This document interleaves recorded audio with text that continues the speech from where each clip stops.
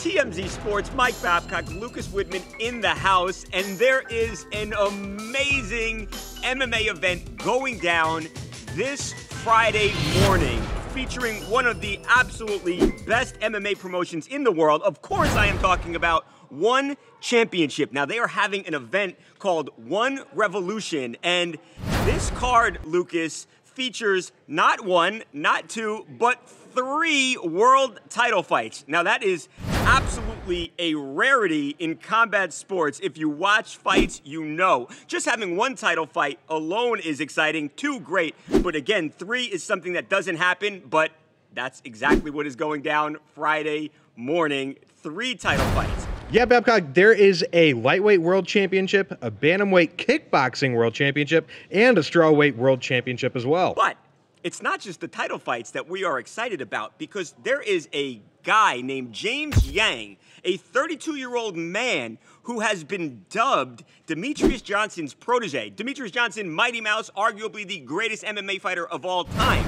Well, his protege, James Yang, is making his professional debut, his first pro fight ever. Now you ask, why did he wait so long? Well, he was doing a bunch of really awesome stuff, like, Lucas, living in a Shaolin temple as a teenager in rural China and performing with Cirque du Soleil. So this guy is MMA's most interesting man, and he is about to fight, and I had the opportunity, it was a pleasure, to actually speak with James, and I asked him about his experiences in that Shaolin Martial Arts Academy, and let's just say it was wild and dangerous. I was living in like rural China, and it was out in the farmlands where we had barely any heat. We had no internet. We had, it was very, very bad.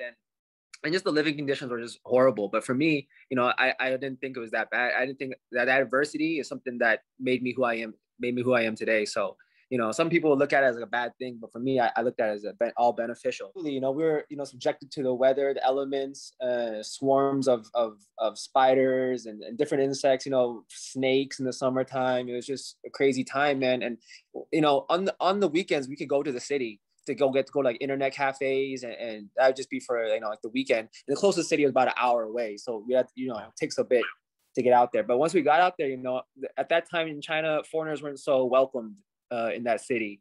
And the city I was living in was near North Korea, Russia, is up in that area. And in that city, yeah, when they saw foreigners, they knew that they were from the martial art academy, and they would like pick fights. And I seen guys get bottled in the head. I had knives pulled on me. These kind of things happen, out there.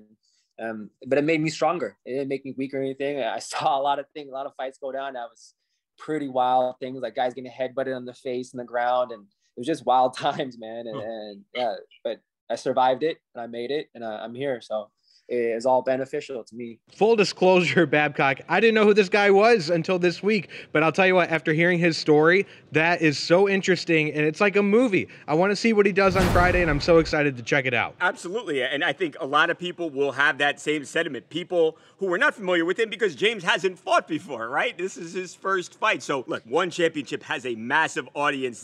The fight is actually going down in Singapore. The reason I keep saying Friday morning is because there is a big time difference. So the fight goes down actually in Singapore, but this thing is going across the world. This is a global event, and a lot of people are about to be very familiar with James Yang. All of these fighters are tremendous athletes, but he has that thing that makes people really famous and really draws fans to him. He has a great backstory, and to battle the no internet, the snakes, the bottles, the knives, it's a crazy story. You mentioned a movie. I wouldn't be surprised if there was a movie about this guy's life later on, but Friday morning, this guy is going to fight for the first time, and he has literally just said that all of those really wild experiences have made him the fighter that he is, and I can't wait to see what that looks like when he actually steps foot in the cage.